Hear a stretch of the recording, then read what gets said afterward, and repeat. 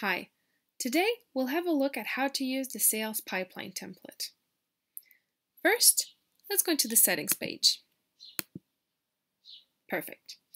This is where we set up things such as language, currency, and where we establish the different statuses for our leads. Let's go into the translation tab. As you can see, we already have quite a few languages set up. We have English, French, Portuguese, and Spanish. However, you can still add a new language by translating all the expressions in the list.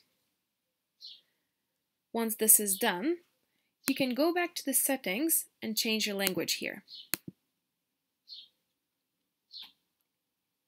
Now, let's go to our leads database. This is where we enter all of our leads and their details. We will go through the process of adding one together. Let's call him Elon Musk. For the company, we'll call this Tesla. And we'll just put a random phone number.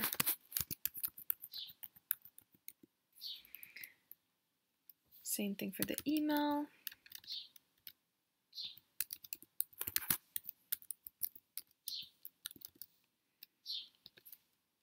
Perfect.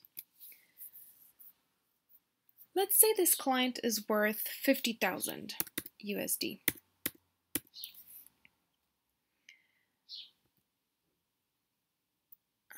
For the contact date, we'll set it as today's date, which is the 30th of June.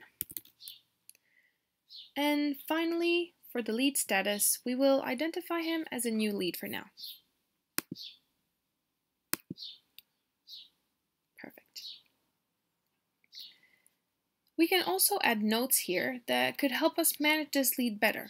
For example, if he's eager to work with one of our salesmen, John Smith, or if he recently contacted our competitor and got a cheaper quote.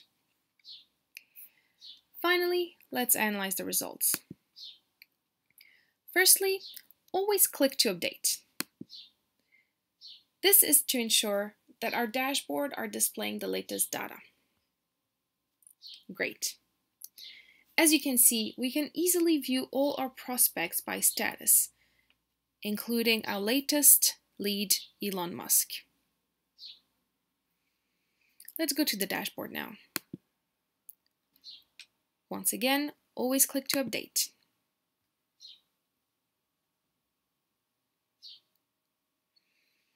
Here, we have an overview of sales and lead metrics with, for example, the number of leads that were won or lost and their value. We can also visualize this by percentage based on value or number of leads.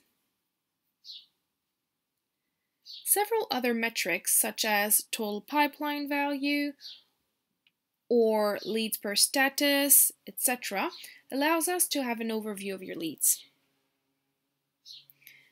We have now reviewed the sales pipeline template in its entirety. Enjoy!